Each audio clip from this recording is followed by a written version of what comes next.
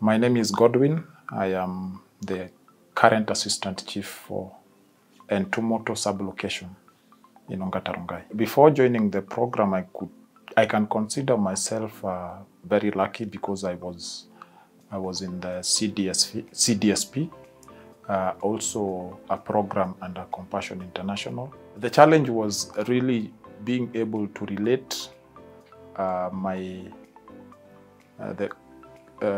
life before and trying to figure out why God had chose me and had set me apart to be part of this program, because I was one among so many people, and God just decided to lift me and to bless me and to make me part of this program.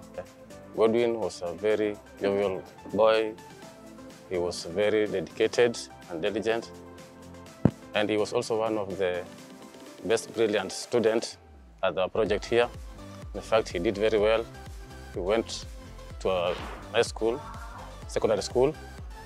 And after that, he was able also to join LDP leadership program through the Compassion program and went to the university. There's the minimum age that is stipulated for being, if you want to be appointed as a chief or an assistant chief. There are those qualifications, and lately they say you have to be at least 30 years old. When I was the chief, when I became the chief, I was 33 years old when I was appointed. I think one of the things that I have to appreciate with the current situation, especially with the government, the current governance structure, is the fact that for you to be employed anywhere in the civil service, not only as an assistant chief, it is all based on merit. It is very encouraging and a very good thing when we see this youth prosper. We are great because Godwin, also through his office, we are able to apply for bursaries like through CDF, and that one is a very plus for us.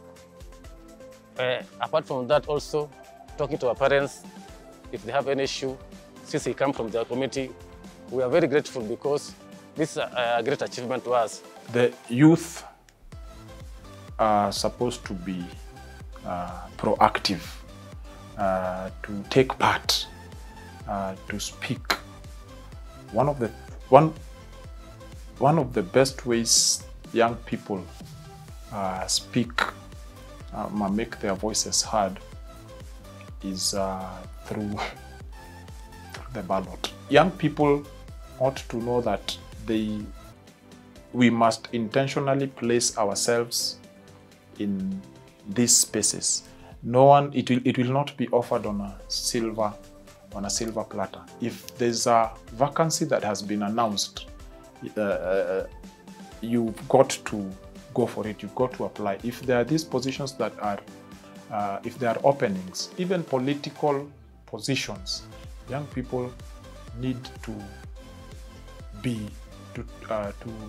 take part in these processes and to make themselves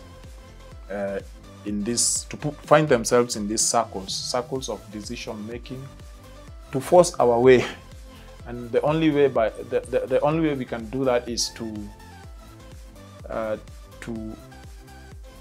be part of the this civic process.